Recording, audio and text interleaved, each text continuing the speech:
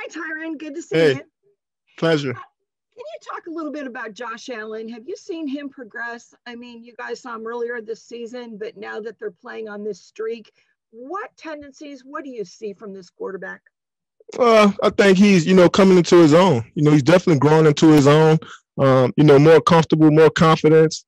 I was able to play against him 2018 when I was in Houston. Obviously he was a younger quarterback, but to just see his progression, from then to now, he's clearly, one of the better quarterbacks in the league. Can throw the ball a mile, can use his legs. He's real physical, when he's running the ball. So he turns into a running back. Our hands are full this week, if you talk about Josh Allen. Let's go next to Pete Sweeney. Go ahead, Pete. Tyrann, you were caught on NFL films talking about Ed Reed when you made that interception on the sideline. Just in that context, what has goal visualization meant to you, and what does it mean even at the team level moving forward as you guys push towards the second Super Bowl? It's everything. I think, you visualizing, obviously, certain plays that you can make, certain moments. You just try to, put yourself in those situations. I think for me, just being from Louisiana, I was able to really, watch Ed Reed, up close and personal. And, he meant a lot to his football team.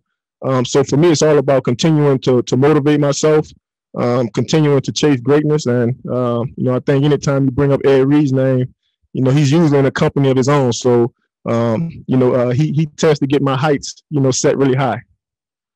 Let's go next to Matt McMullen. Go ahead, Matt. Hey, Tyrann, you faced him once this year, but when you look at the film and you think about your previous matchup against him, why has Stephon Diggs been so successful this year? Well, he's a great receiver. He can do it all. They line him up at number one, number two, number three. They find mismatches for him. But even when they can't find a mismatch, he's lining up on number one cornerbacks and, he's going to work. So, he's one of those guys that we got to know where he is in the formation. And then, too, we got to understand, when the game's on the line and, you're in these certain situations, you got to know where the ball's going. So, I think he's probably the most targeted receiver, in the NFL. So, whoever's in front of him, got tough duty.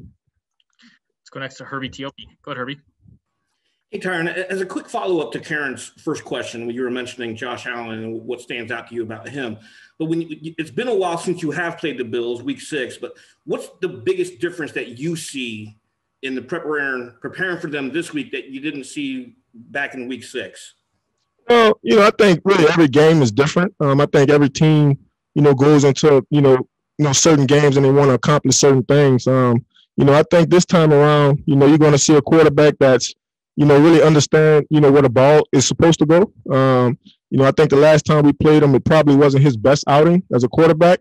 So I'm pretty sure he's going to come in here this Sunday, try to get into a rhythm, fairly quickly. I can see them, using his legs early on to kind of get him in a groove because he's one of those quarterbacks. Once he gets in a groove, once he gets his confidence up, he's tough to stop. So, I think it'll be really important for us to come out of the gates, playing really, really hard, really fast, and everybody communicating.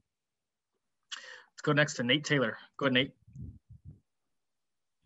Tyrann, you've been one of the better players in terms of run support, just as much as you are trying to manipulate the quarterback from the robber position. I just wonder, when you go through pre-snap reads, how different, how similar is it when you should, have a responsibility in run support versus the interception with Mayfield where you moved a couple different spots before the ball, understanding that it was probably going to be a pass? Yeah, I think, pre-snap just, I think it, allows you to, understand where you're supposed to be if you get a certain play. And I think for me, I just try to take that pre-snap, judgment, try to make that judgment pre-snap and, put my body in a position where I can make the play or, one of my teammates can make the play. I think that's really the kind of the thought process. And we'll go last to Adam Teicher. Go ahead, Adam. Hey, Tyrann, I think it's 5 interceptions in the last 6 games, if I'm not mistaken. How much of that can you point to your film study? Can you say you wouldn't have had any of those without your during the week preparation? And Brad, I'll have one quick follow-up if I could. Yeah, I think a lot of it is, really, based off that. I don't think a lot of quarterbacks just, really throw the ball at me. I think it's more, scheme and schematic and trying to find a way to get the receiver open. But once you're able to kind of diagnose the route concepts and the patterns, I just try to, put myself in position to make a play. And this interception streak, if you will, sort of coincides from you sort of playing more safety and less slot coverage.